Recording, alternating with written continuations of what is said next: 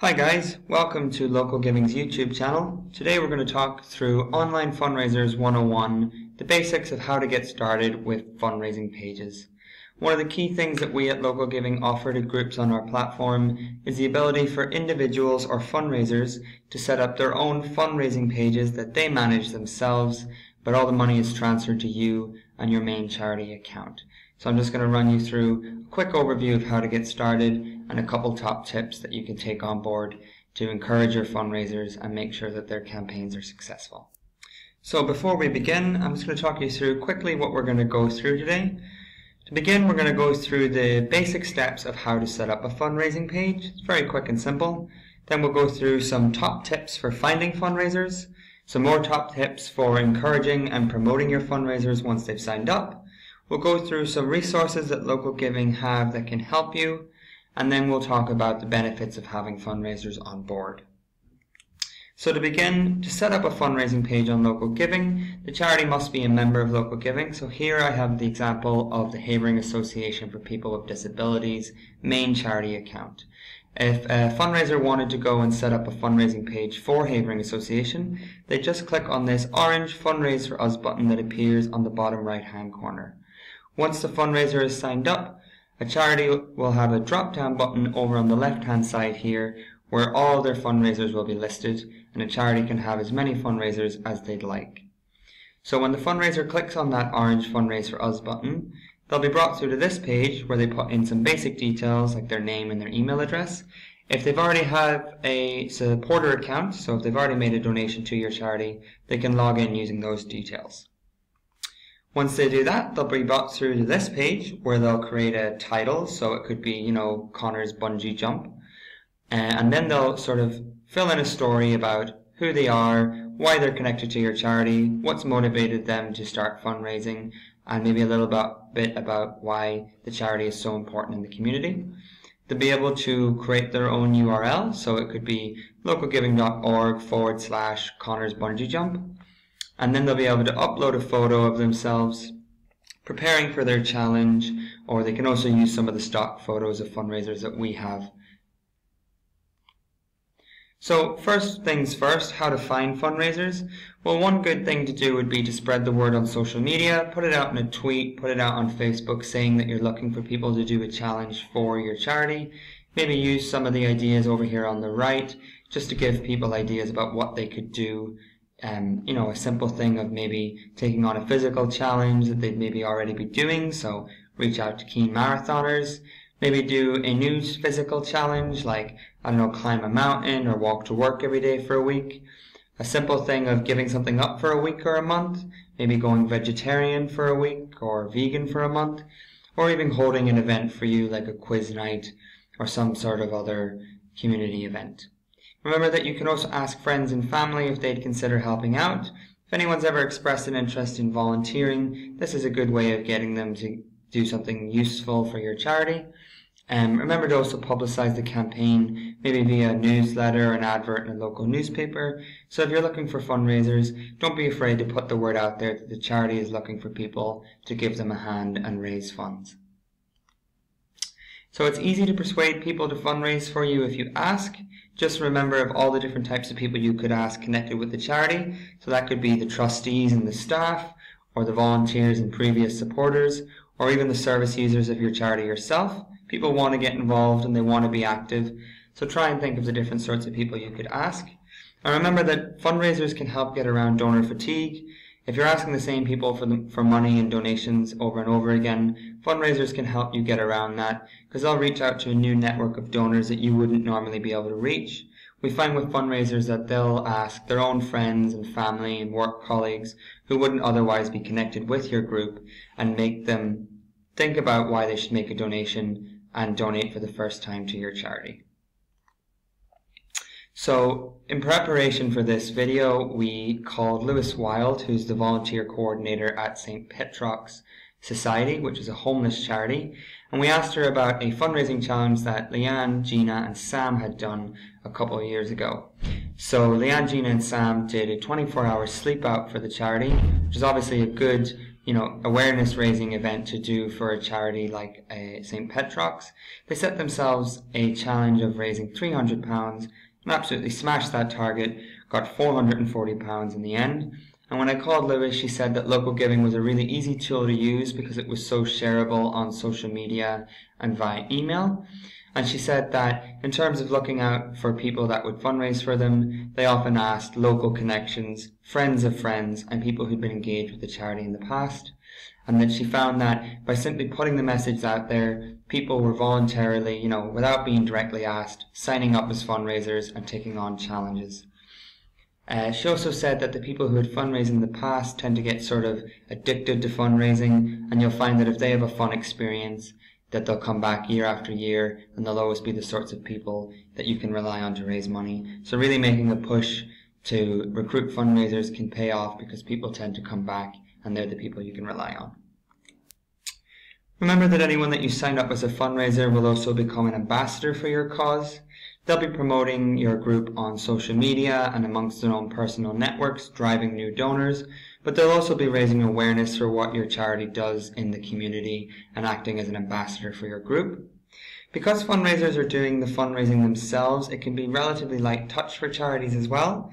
The real key tasks for you would be recruiting people to do it and then promoting them and motivating them as they take on their challenge. And always remember to support them and celebrate the key milestones and the key successes and just sort of highlight how grateful the charity is that they've taken on this challenge. We also called Nikki Heath, who's the director of the Yelini Therapy and Support Centre, and we wanted to speak with her about Adam, a fundraiser who took on a challenge with them a couple months ago. He set himself a target of raising £315 and ended up raising exactly 3 times that. It was a really successful campaign, and it was all off the back of a really imaginative and innovative idea. What Adam did was grow out his beard over 12 months, and you can see the huge beard there over on the left. And then he took donations saying that if he reached his target, he would dye his beard a rainbow assortment of colors from right to left. He was true to his word, and you can read more about it and see some pictures of the beard on our blog. But I called Nikki and asked, from a charity's perspective, how did they find the process of having Adam raise money? And she said that fundraising is really hand in glove with raising awareness of who you are as an organization. So sort of going back to that idea that the fundraiser is not just raising funds, but they're also an ambassador for you and your community. I asked her for, advice that she'd give to other groups who are looking to get fundraisers on board. And she said to come up with ideas, think outside the box a little bit. And people are more interested in things that they find interesting, amusing, or exciting. So try and think about the different things the different aspects of your charity that would interest people and entice them to make a donation. And Adam is certainly a good example of that. His idea was really eye-catching. It was really funny. He really made an effort to reach out into different channels to try and get donations. He got the local barber shop involved. They did all the trimming and dyeing for free, and they also made a donation themselves. He also reached out to his workplace. He obviously had to get permission from his boss to grow a beard like that because he was working in a business environment. The boss actually loved the idea, and the business and the staff got involved and made donations themselves. So Adam's just a really terrific example of thinking outside the box and then putting a plan into action.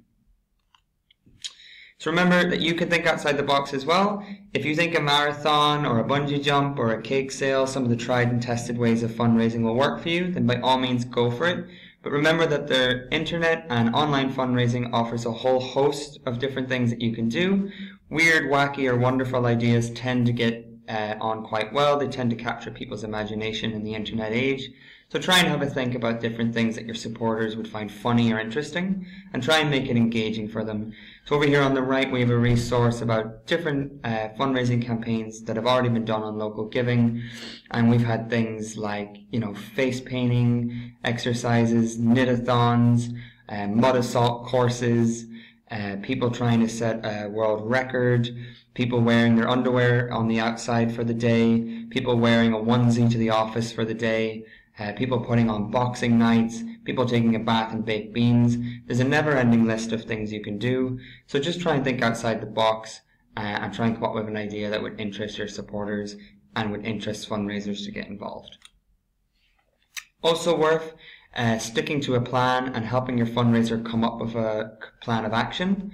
So try and manage their sort of time, money, and expectations. And remember that promotion is key, so help them get the word out. So over here on the right, we've got a sort of 6 tips for fundraisers. And basically we're suggesting that you come up with a clear call to ask. Make sure that the fundraiser is linking in this fundraising campaign with a particular project or particular service that your charity is doing to make it tangible and relatable for supporters so they know what their money is going towards. Set your fundraiser a realistic target and make sure that it's something that it's attainable but something that's worthwhile. So try and set them something that they're able to work towards and actually achieve. Remember to promote their page. That goes for them on their own social media channels, but also use your charity social media accounts and email newsletters to promote their fundraising page.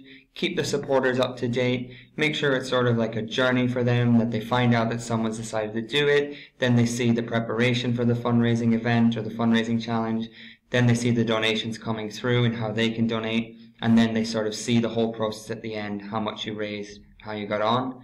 Always useful to use videos and images on social media to tell that story. So like a video of someone training for a marathon as they jog, or a picture of someone taking on that baked bean challenge. Images and video on social media are just a really great tool of communicating the story of what the fundraiser is doing for your charity with the wider public.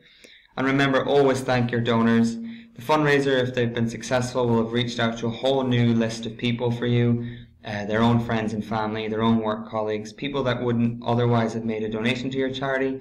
So remember to try and convert them to be regular supporters of your cause.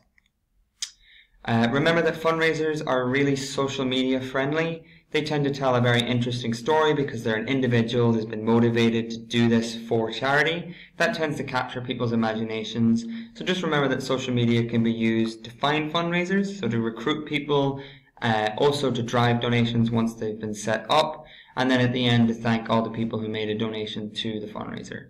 Over here on the right, we've got some Facebook and Twitter examples about fundraisers that are linked to our April Local Hero campaign, so feel free to pause the video and have a look and model tweets on that. Remember also that Local Giving provides a whole host of resources that you can use.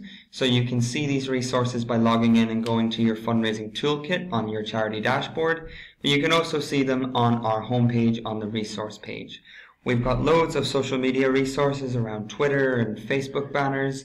We've got lots of tips and guides for you as a charity and for the fundraiser. And then we've got lots of templates for local media press releases, newsletters, and emails that are just meant to help you when you're trying to get the word out about your charity, and something for you to model and work off. Just to briefly touch on the effectiveness of fundraisers, it's becoming an increasingly popular way of fundraising online. On Local Giving, our data shows that each fundraiser brings in an average of 16 new donors to a charity, so 16 people who hadn't previously donated to the charity, and raised around £500 per charity. So they're a really simple way of raising money online, and I'd really encourage groups who are finding it difficult to sort of transition into online fundraising to think about getting fundraisers signed up. So just to recap, today we covered how to set up a fundraising page, some top tips for finding fundraisers, some more top tips around encouraging and promoting people once they've signed up. We will talk through Local Giving's fundraising resources, and then we briefly touched on the benefits of having fundraisers on board. If anyone has any questions, please know that you can call us on 0300 111 2340. You can also email us at help@localgiving.org or send us a tweet at localgiving. Thanks for watching, and look out for more campaigns and more webinars and tutorials around fundraising from Local Giving.